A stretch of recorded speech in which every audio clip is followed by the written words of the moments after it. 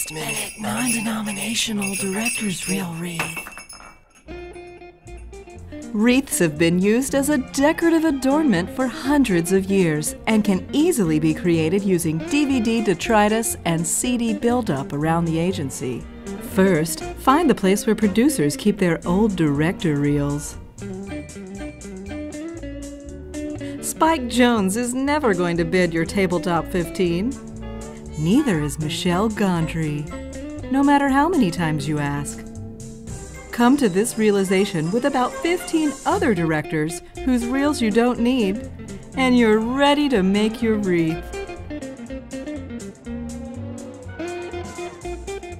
Glue the DVDs in a circle, forming one huge director's reel, or wreath. Since a wreath is largely a Christian tradition, reduce Gentile overtones by gluing coins symbolizing chocolate Hanukkah Gelt coins, which in fact symbolize actual coins, to the wreath.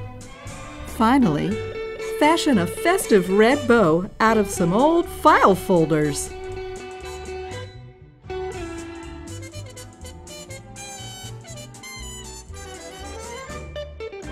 And it's party time!